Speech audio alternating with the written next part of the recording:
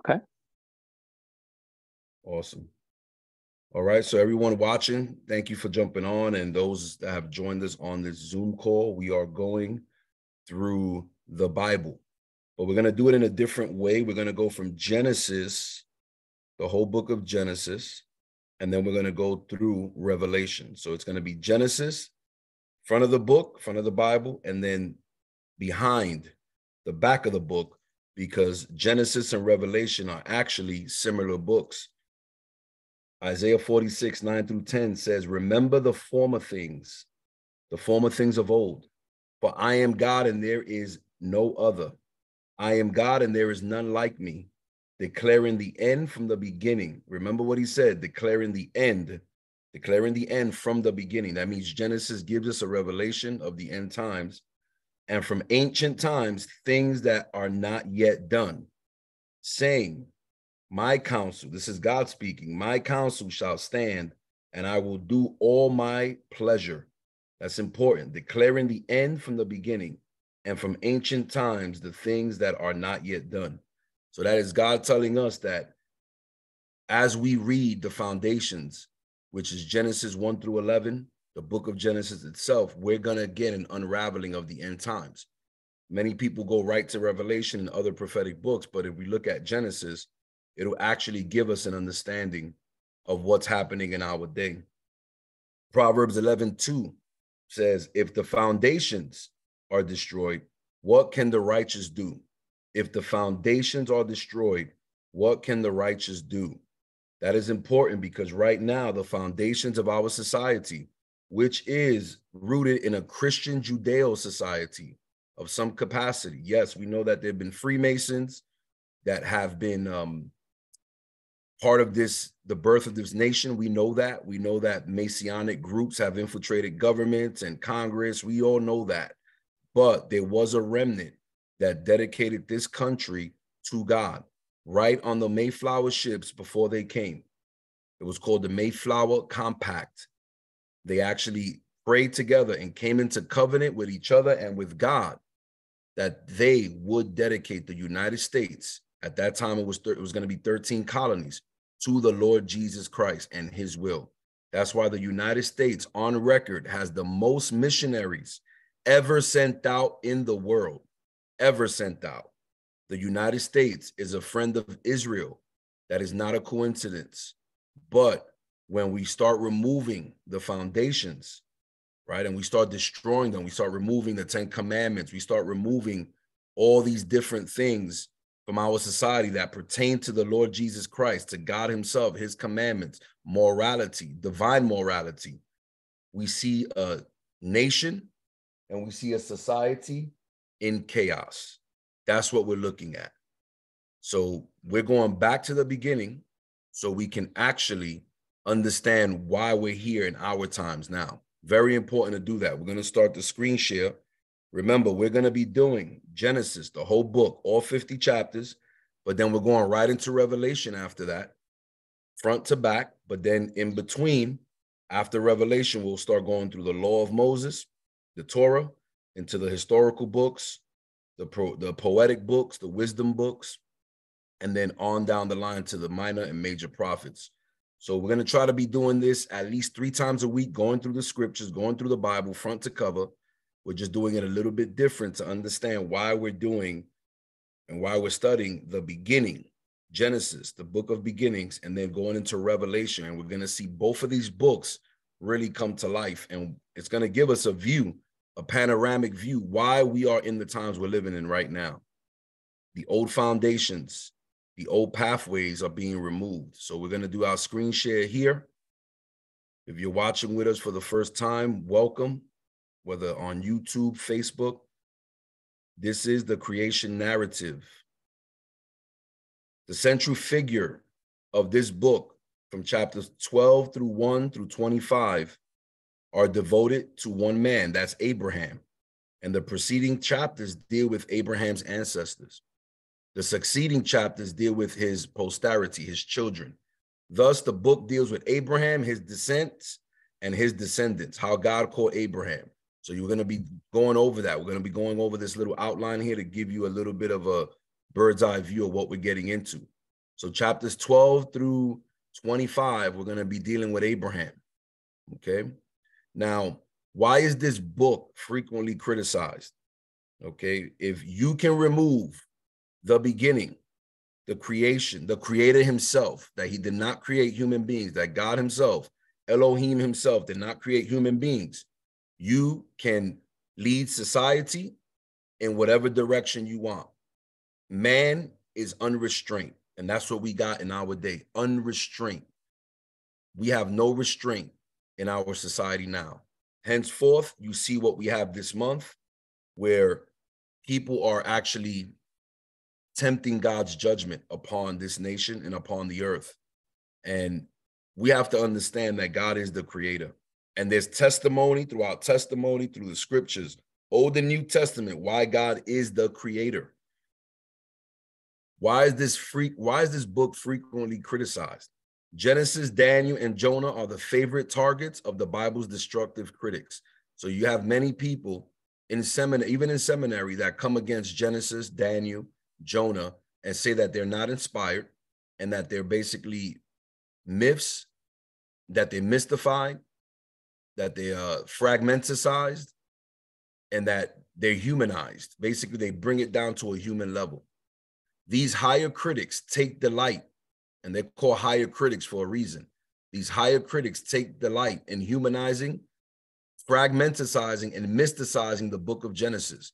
So if you can bring Genesis down to a human level, then you can say, you can teach, you can say, you can promote what your agenda is. Because if God is not the creator, then it's a book of myths, then man can pass his own laws that are flawed by nature. By nature, man is flawed and fallen. And we're going to go into that in this book as well. There's been more commentaries written upon Genesis, the Gospel of John, Romans, and Revelation than upon any other books in the Bible. And we know that Genesis has been heard as a story through infancy of people's Sunday schools and the beginning of people's lives. Usually Genesis, well, not maybe not in this generation, but in other generations, Genesis was read as a book with babies and young adults, toddlers, sitting upon their parents' laps, reading the book of Genesis. That's when our nation was more geared towards the things of God. And we've actually moved away from those foundations. The unity of the book. Contrary to the findings of higher critics, the book is the work of one editor and author, which is Moses, and it is beautifully in unity, each part being essential to the whole. So that word for higher critics are people basically that want to deconstruct the Bible, bring it to a human level. There's also schools that are called there's a school in Germany called the Frankfurt School of Higher Criticism, right? This was a university in Germany during the early 1930s, right before Nazism got its momentum, where they used to bring Lutheran pastors and Lutheran ministers. The Lutheran denomination in Germany was very big, and they would actually train them in higher criticism. And higher criticism is just breaking down the Bible, finding flaws in it, and saying it's not inspired by the Holy Spirit, and we cannot take it at face value. So we don't have to obey it. And that's what happened. And that also actually gave rise to the Nazis and their socialist ideology. It actually caused millions of people to die because, once again, when man takes over without restraints, without divine restraints, they will destroy society, eventually murdering. At the end of the day, the devil is a thief. He was a murderer and a liar from the beginning. And when man gets to the point where they're unrestrained, they become murderers. That's why you see Cain and Abel, which we're going to go into in this study, why Cain killed his brother Abel. Unrestrained, jealousy, anger, resentment. And we see that now in our own society. It says here, the book spans a period of around 2,300 years from the morning of creation to the death of Joseph in Egypt. Now, this particular book believes in the gap theory, and we're going to go into that in the next teaching. I'm not going to go into the gap theory now, but there is a teaching that between Genesis chapter 1, verse 1, and Genesis chapter 1, verse 2, there was a gap in creation. There was another era of time that we don't really know about. I don't agree with that view. I believe that God has given us the perfect historical book, a historical context of what he wants us to know. Remember something, that the hidden things belong to God, but the things revealed are for the children of men. So those things that are revealed are for us. These things are revealed already, but those hidden things are not for us. They're in God's mind. Remember, his ways are higher than our ways, and we got to humble ourselves to that. So this particular book that I'm reading from, this author believes in the gap theory. I don't believe in the gap theory as a teacher. I think that the word of God is perfect. It's lined up the way the Lord wanted it to be. So I'm not a gap theorist, but I do believe that there's things that are mysterious to us and we don't fully understand in all things, and we'll probably understand them when we see the Lord in glory. So if you're not a Christian, you want to get with Christ now in this generation, because a lot of things are happening and you're going to see a lot of things. So the book spans 4 dispensations. These are eras and times. A dispensation is an era in human history, right? The dispensation of innocence, Adam and Eve before they fell from grace. The dispensation of conscience, the dispensation of human government, and the dispensation of promise. And as we analyze the book's structure, it reveals it has 11 divisions, each division accepting the first, beginning with these are the generations of, right? So there's going to be a lot of generations. We're going to go through some genealogies. Everybody loves genealogies, right? No, a lot of people hate the genealogies in the Bible, but they do reveal that God is a God of generations. He's the God of Abraham, Isaac, and Jacob. And you see him reiterating that through scripture. So God is a God of generations. That's why we speak life into our children. That's why we speak the scriptures to the younger generation, because if he should tarry, that generation carries the torch of the gospel and the word of God. That's why we have to invest in our generation, the next generation after us. The devil's doing it. You see who he's targeting. That's a strategic attack. He's targeting the children. He's targeting the children. Why? Because they're the next generation. The enemy does not know. The devil and his kingdom, his demons, principalities, powers, fallen angels, they don't know when the Lord is coming back. They don't know. They already know they're judged, that they've lost the battle. They know that their lot and their destiny is the lake of fire in hell. But they can do whatever they can with whatever power they have in this world, because the devil owns this world. The whole world lies in the wicked one. Remember that. The whole world system, not the earth, but the world systems, lies in the hands of the wicked one, which is another term for the enemy. He is using the world systems to target the children's minds. This is strategic warfare. Hitler did the same thing. That's why I believe Hitler was inspired by a powerful, maybe even fallen angel that might have influenced or maybe possessed him. A high-ranking devil got into Hitler because he said those that win the next generation win the society, win the war. He understood that concept about the next generation. That's why you had the Hitler Youth. So he was actually himself following a satanic pattern, and he himself was part of the occult. We can go into that another time, but Hitler himself was part of the occult. So he was getting demonic revelation, and you see what he was doing. His job eventually became just to exterminate the Jewish nation, and that was strategic as well. And we see that here, that in the book of Genesis, it goes into the generations of the heavens and the earth, right? It goes into the generations of Adam, the generations of Noah, the generations of the sons of Noah, the generations of Shem, which is one of the sons of Noah, and then Abraham's father, Terah, that's Abraham's father. Then you have Ishmael, you have Isaac, that's Abraham's sons. These are Abraham's sons, Ishmael, Isaac, Esau, and Jacob. Chapter 25, 12 through 18. We see Isaac, 25, 19 through 35, chapter 35. We see Esau come on the scene in chapter 36, and we see the generation of Jacob from chapter 37 through 50.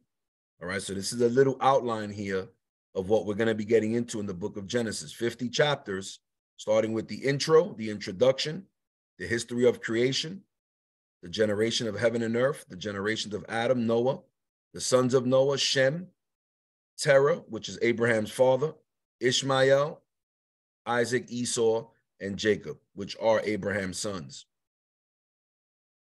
And it is probable that Moses had in his possession 11 historical documents handed down to him from his forefathers, and that he himself, led by the Holy Spirit, edited and added words of explanation to these documents, and then incorporated them bodily into his Genesis record. In short, Moses probably wrote Genesis by editing and adding words of explanation to the family records in his possession. I also do believe that when Moses went up to the mountain, when he was meeting God to receive the law, the Torah, that also the Lord led him to make some adjustments to Genesis. He showed him other things in the 5 books, which is the Torah. So I believe that Moses also received revelation when he went up on Mount Horeb to have that meeting with the Lord for 40 days and 40 nights. Contrary to the findings of the higher critics, the book is the work of one editor, Moses, and many people come against this. This is what you have in seminary, even in seminary. Forget about universities. Most universities do not take creation as a historical book. It is a myth. Even when people are taking religious classes in a university, it's laughable. They actually tear down the Bible. They don't build it up and say this is a historical document. They tear it down. So this is what we have with higher critics in our society. And it says Moses was the one that unified the book, and each part of the book is essential. So what do we have here? The central figure of the book is Abraham. Okay, you have Adam, and then you have Abraham. You have Noah in the middle. These are central figures that we're gonna hone in on as we get through the intro. It says here, the purpose of the book is to reveal God's will for Abraham and his seed. God's will for Abraham is that he be the natural father of the Redeemer and the spiritual father of the redeemed. The Redeemer is Jesus Christ, and we know Abraham is the patriarch of Israel. But he's also our patriarch by faith. Abraham believed by faith. So he is the father of the faithful. We see Abraham as a pagan, answer the call of God, and follow God until the end of his life. God's will for Abraham's seed, which is Christ, the church, and the redeemed Israel, is that through them, all the families of the earth receive blessing. Abraham's blessing, justification by faith. Remember, Abraham preceded the law of Moses, and he was justified by faith. And we see Paul reiterate that in the book of Romans. Those that are justified by faith, not by works, not by the law, but by faith. That is central to the gospel message. No matter how many people want to bring in the Hebrew roots movement, that you got to keep Sabbath, that you can't eat pork, all these things have nothing to do with salvation and the gospel. The gospel comes by faith. You believe by faith. You are saved through grace by faith, not of your own works. That man should boast in his own works. This is what we have now. We see a lot of the Hebrew roots movement coming into the church too, talking about we cannot eat, we cannot touch, we cannot handle, and we have to keep Sabbath. Now, if people want to do that, that's their own conscience. That's up to them, but it's not. It's not from the standpoint of righteousness. Our righteousness is through justification by faith. Our righteousness is through Christ, and we are justified by faith. The historical value of the book gives us the only inspired record of the earth's earliest ages. The book furnishes us a foundation. Once again, we're going back to the foundation for the remainder of the Bible, meaning without these foundations, the remainder of the Bible is going to be very, very bleak. It's going to be without understanding. It's going to have no essence to it. Genesis is the foundation of the scripture. The word Genesis means the beginnings. Without Genesis, you got no gospel. That's it. And that's strategic. Evolution and every other creation story that removes the fall of man, that removes God as the creator, is a demonic doctrine. It's a doctrine of devils, because without that, you do not need a redeemer. You do not need a savior.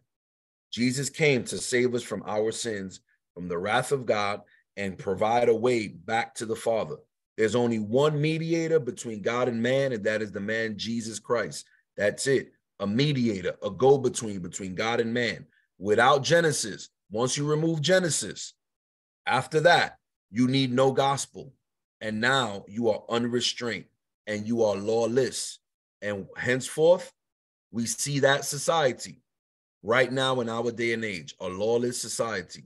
And Jesus did himself prophesy that lawlessness will increase, lawlessness will abound, and the hearts of many will grow cold. The scientific value of Genesis, it's primarily a book on science itself, but its incidental statements concerning science are in agreement with the verified facts of modern day science.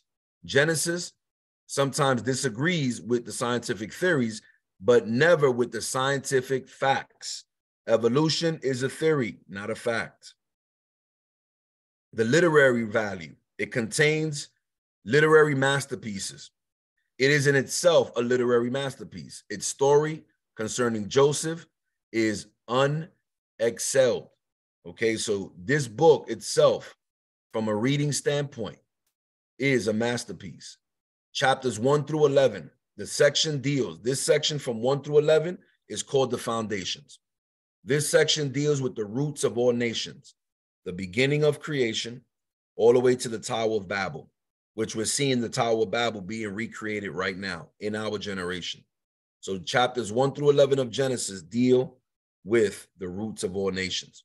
Chapters 12 through 50 deals with the root of the nation of Israel, how Israel became a nation. We see that as well. Israel had a destiny. They still do, but they had a destiny before Christ to fulfill a certain mission on earth, but they failed. They failed. But they're going to be redeemed as well. You see, they're going to be redeemed as well. There's a destiny for the church, which is the bride of Christ, and there's a destiny for Israel as a nation. So chapters 1 through 11 deals with the roots of all the nations and the beginning of time, and chapters 12 through 50 deals with the nation of Israel. It says here, the trace, I like this here, the trace of the righteous line. And remember, there's a line that leads to Christ. That's why in the two Gospels, in Luke and Matthew, you have a genealogy. Matthew and Luke were very detailed authors. See, God used their personalities, their giftings through the Holy Spirit to create and write this gospel in detail.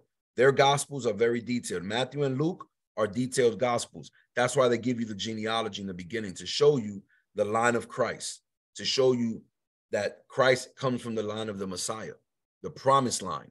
So it says the genealogies of some collateral lines are given, but only as they affect the righteous line. A collateral line means some genealogies go off, but they lead all the way back to the Messiah. The collateral lines are first. They trace the collateral lines first. The genealogies of the branches always precede those of the main line, the righteous line. For example, the genealogy of Cain precedes that of Seth.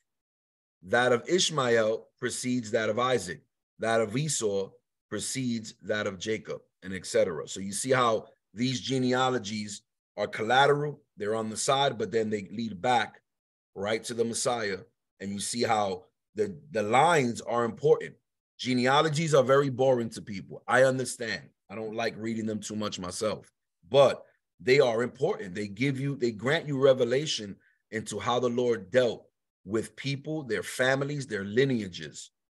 And I do believe that when we get saved, and if we're one of the first ones in our families to get saved, look back on your genealogy, starting from you back, right? If you can, think about it for 1 second. That's how you can get understanding of your generation. If there were idolaters, if they practiced witchcraft, if there was certain things in your family that failed, all these things go back And yes, God redeemed us. Jesus redeemed us from the curse. But we got to take authority and enforce that victory even through our generational line, because that can affect us now. If we're the first ones, if we're the first in our generational line, we got to look back and say, what was my family like? You see, the families and the generations are very important.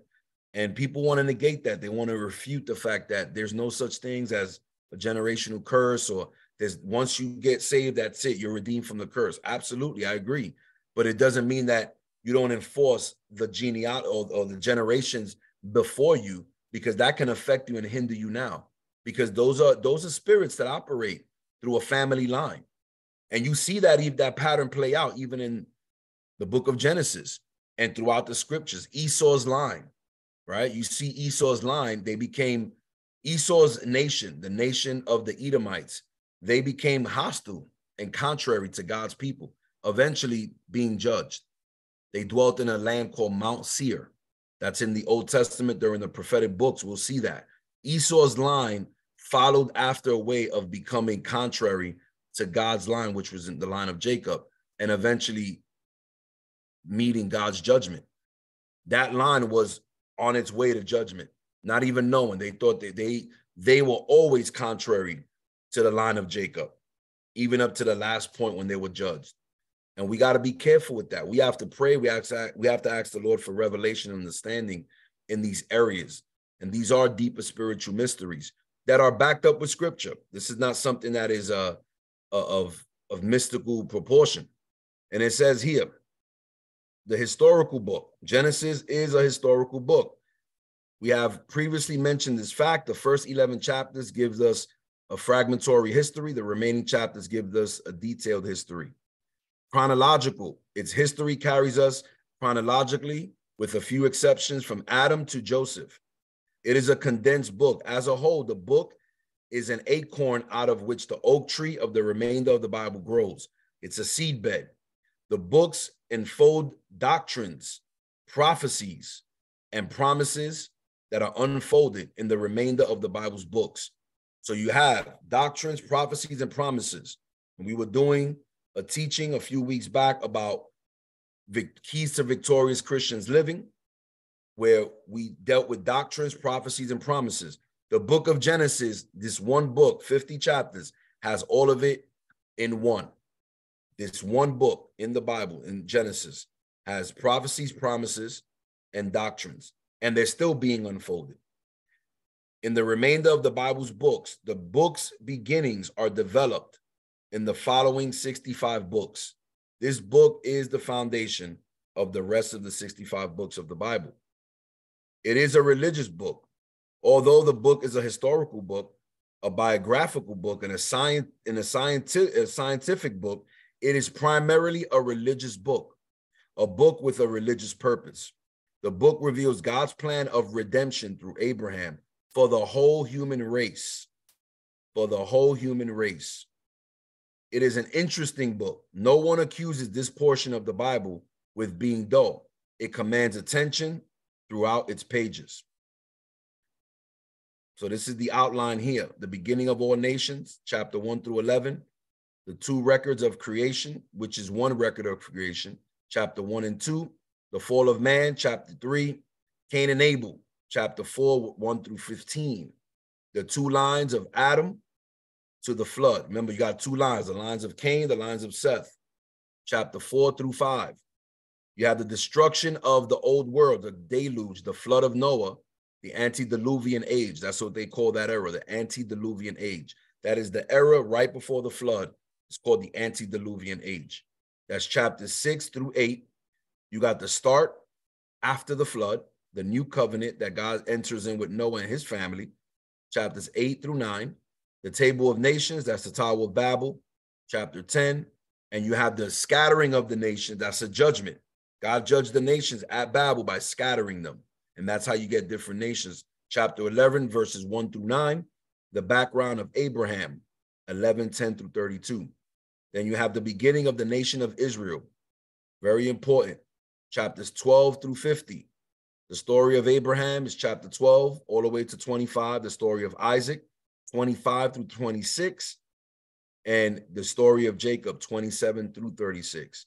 The story of Joseph, which leaves the Hebrews in Egypt, and you see Moses in the book of Exodus called up as a deliverer, and that is chapters 37 through 50.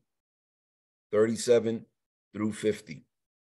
Praise God. Genesis is one of the books we should be chewing on, especially in our generation.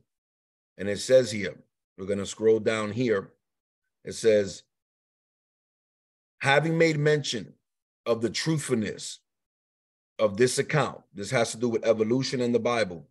Let us say a brief word about evolution. Let's pay attention here. Note that evolution, the evolutionary hypothesis, that's what it is.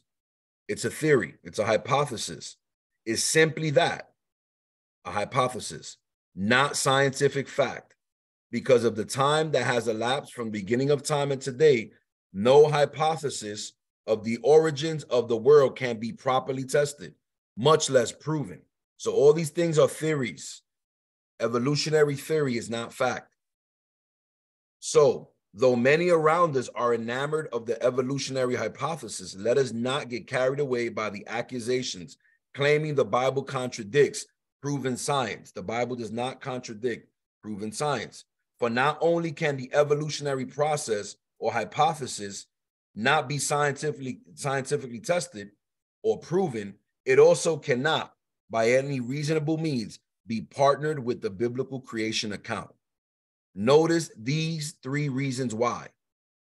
First, we are given no reason to believe that the 6 days of creation were not 6 literal days. This is very important. Before we even start the reading of Genesis, we got to understand the creation happened in literal days, 24-hour periods. Yes, with the Lord's, 1 day is like 1,000 years, and 1,000 years like 1 day. That's in 2 Peter chapter 3, verse 8. But Genesis 1 says again and again that on each day, there was evening and there was morning. That makes it a 24-hour period. It's not talking about thousands of years, because Peter, in 2 Peter verses 8, chapter 3, it does not talk about thousands of years. It's giving you a metaphor. Peter's not using that to give us a new timetable to try to figure out creation's time. The Bible itself, Genesis itself, chapter 1, gives us the actual time frame when each day was created. That is automatic. It says here, that doesn't describe a millennium, but the normal sequence of 1 24-hour day. So we see again, Genesis 1 says again and again that each day there was evening and there was morning. That doesn't describe 1,000 years, which is a millennium, but the normal sequence of what? 24-hour days. That's it.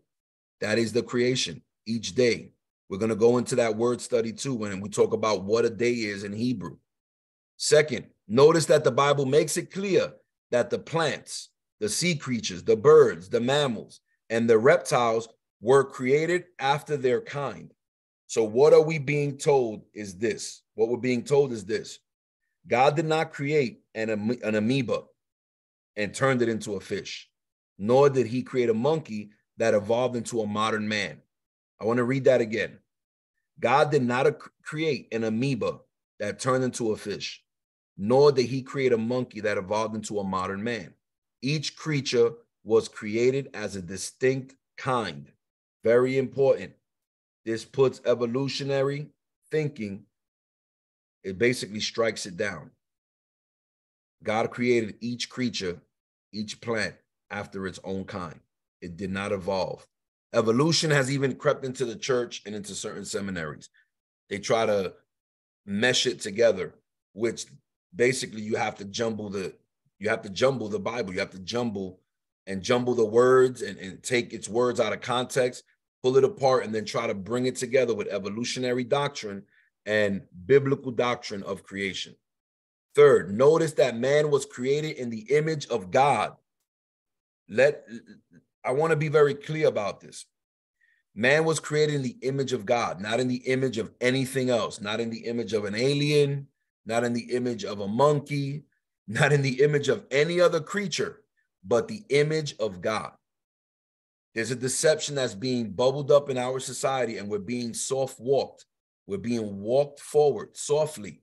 I call it a soft disclosure that aliens exist and that they are that we're their progenitors, meaning they created us, that all religions, including the gospel, comes from them, because all quote unquote God doctrines, if you want to call it that, the doctrines of God, whether it's Christ, Buddha, Confucius, Hare Krishna, Muhammad, Allah, whatever you want to call it, but all these religions, that they originated through these alien beings that are coming.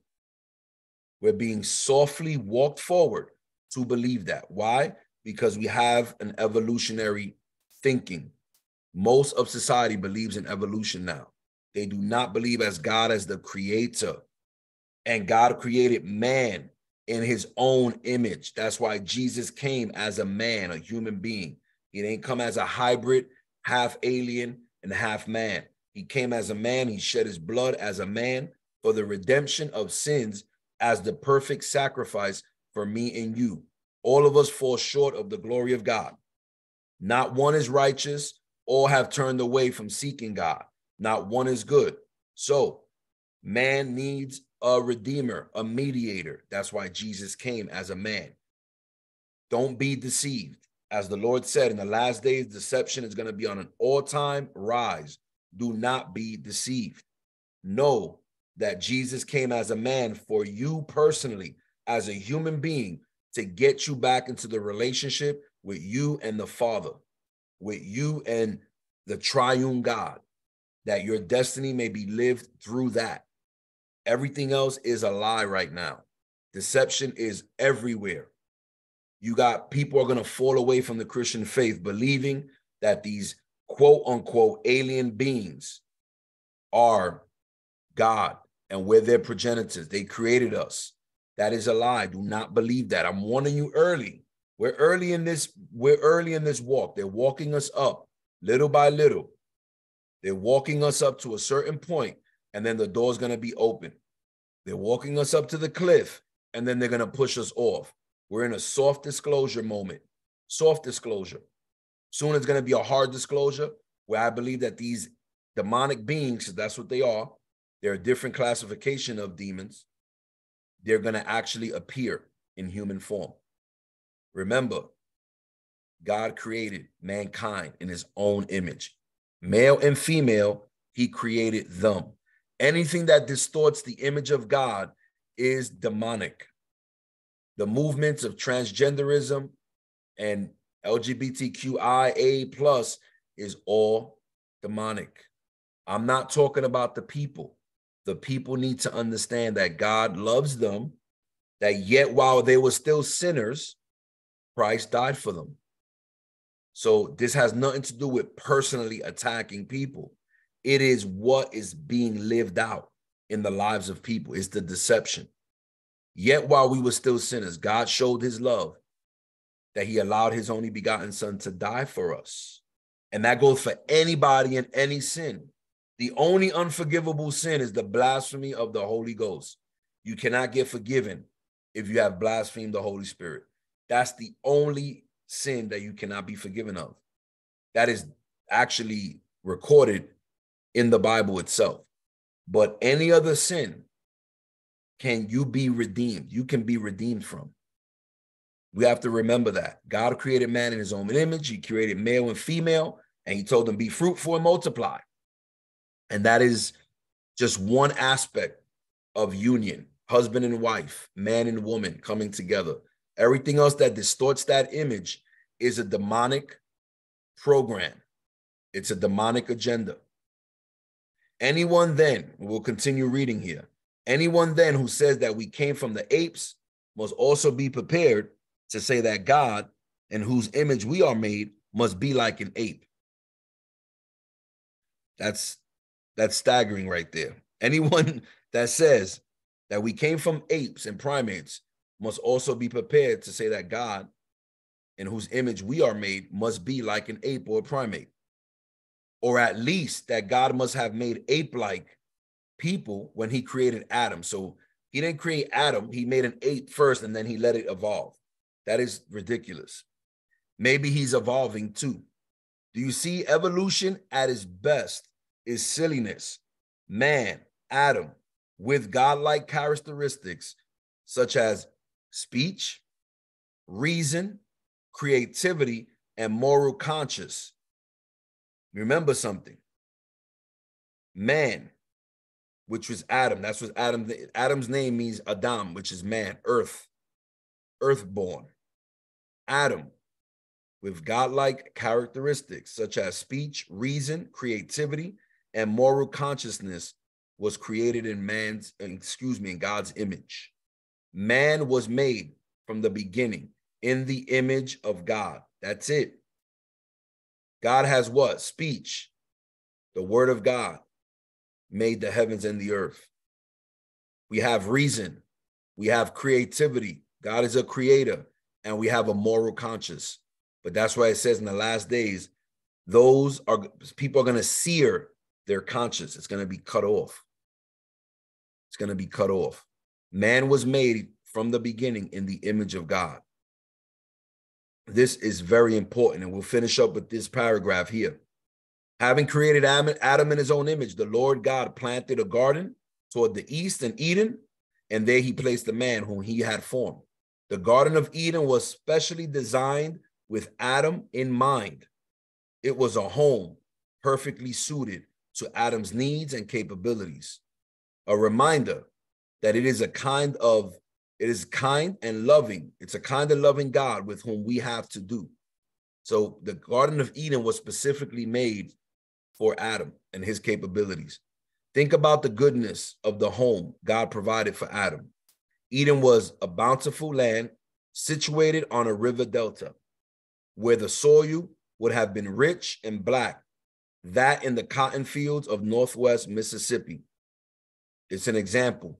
It was covered with the most beautiful orchids and the most sumptuous fruits, apples, oranges, kiwis, plums, peaches, all growing in Adam's backyard.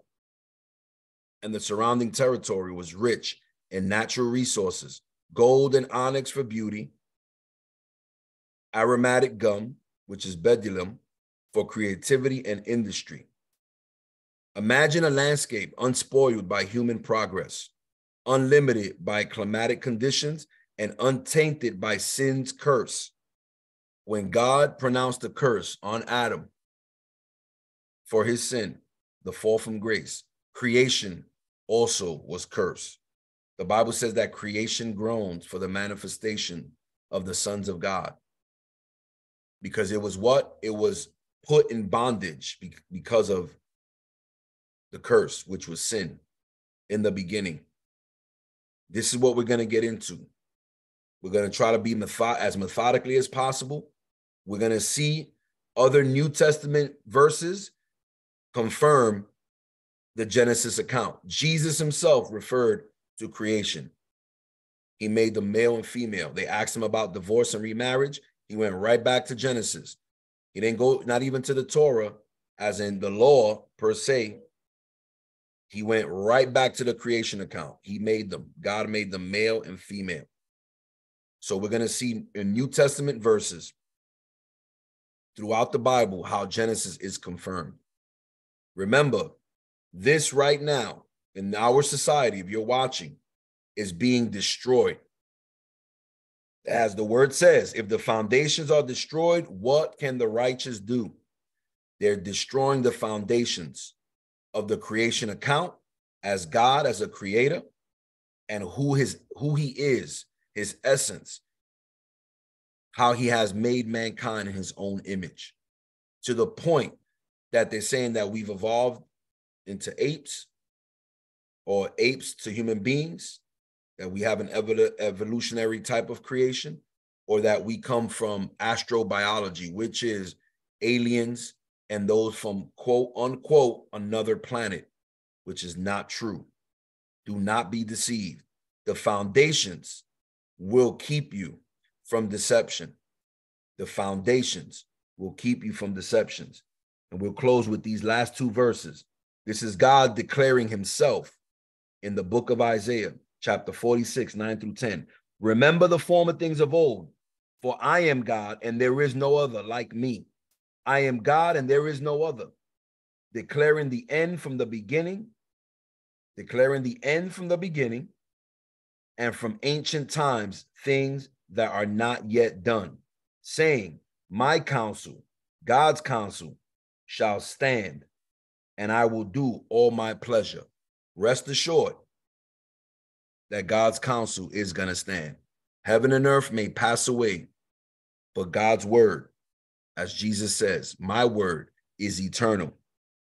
Know that we got to get back to the foundations in our life. If you're not in Christ, we beseech you and we call out to you by God's mercy. Fall under the headship of Christ, get saved, be delivered. It says that if you call out his name, if you declare that Jesus Christ was risen from the dead and you believe, you shall be saved. If you repent of your sins, that means change your mind, but also change your direction, change your ways, change your mind and change your ways. The changing of mind is going to change your ways.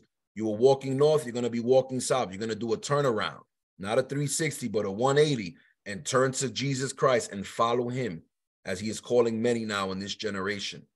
If you are not saved, if you know that you're not saved and you're not following Jesus Christ, repent, turn from your sins, and follow Jesus Christ. Make that change. Follow the master. Follow your creator. He is your creator, not an alien race, quote unquote, because they're not aliens from another planet, not animals, not primates. You are not a beast. Human beings are not a beast. We're not beast. We can become like beast when we are inhabited by other spirits and when we have rejected God as our creator and we become reprobates. That's when we become like beast. So we call out to you as a ministry, as one doing this message. If you're not saved, get saved, turn to Jesus Christ, follow him. We're going to be going through the book of Genesis for the next couple of weeks. We're going to try to do this 3 times a week, line by line, precept upon precept, here a little, there a little. Follow us. Let the truth expand in you. Let God's word be a lamp unto your feet, a light unto your path in this generation that is in darkness. And we will bless you for it. He will bless you for it. And we can bless him together, for he is worthy to be praised. I just want to close out in prayer, and we will move on to next week. Father God, in the name of Jesus, I thank you for this time, Lord, and we ask you, Father God, that your word go forth with revelation and understanding that we are in the last times and that you are still revealing yourself to people. Your arm is never too short to save. We ask you today, Father God, to be with us, to grant us understanding. Grant us the grace, Lord God, to hear the voice, your voice calling out to us. For many are called, but few are chosen. Lord God, we thank you today for your word, that you have not left us destitute. You haven't left us orphans. You are a good Father. So today, Lord, we lift up your holy name, Jesus, and we ask you to grant us understanding. Expand the borders of our minds and hearts to receive your word. Let this study, Lord God, touch many people around the world. Let the airwaves bring it forward, Father God. In Jesus' mighty name we pray. Amen. Thank you, everyone. We see each other. We see each other either tomorrow or next week. We're going to try to work this through as many days as possible to get the word of God in us throughout our generation. If you're on YouTube or on Facebook watching us, God bless you. Thank you for joining us, and we'll see you soon. Bye-bye.